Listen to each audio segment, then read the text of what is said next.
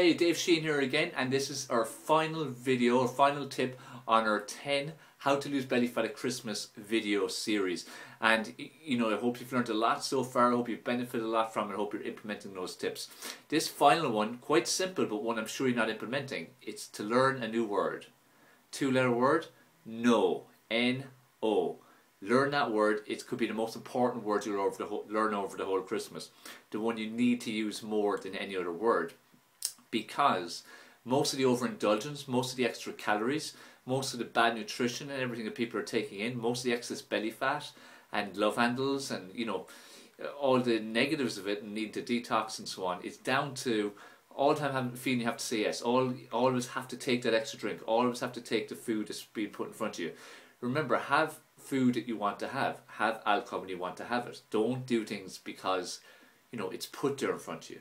There's nothing you have to do. What you should always be focused on, not just at Christmas time, but all the time, is you should always be focused on you. You're the most important person in your life. So, if you want to have the drink, have the drink. If you want to have those foods laced in calories, have them. It's Christmas time. And like we said in the whole series, it's 3 days out of the year. 3 days.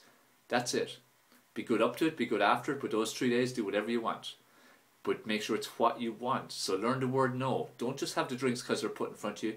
Don't just eat all that excess food that's put on the plate, this mound of food that you're given.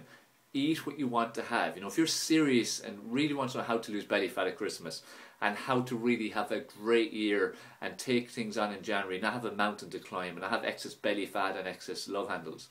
If you don't want to find it very hard to get into workout routines, you need to make certain steps during the Christmas time.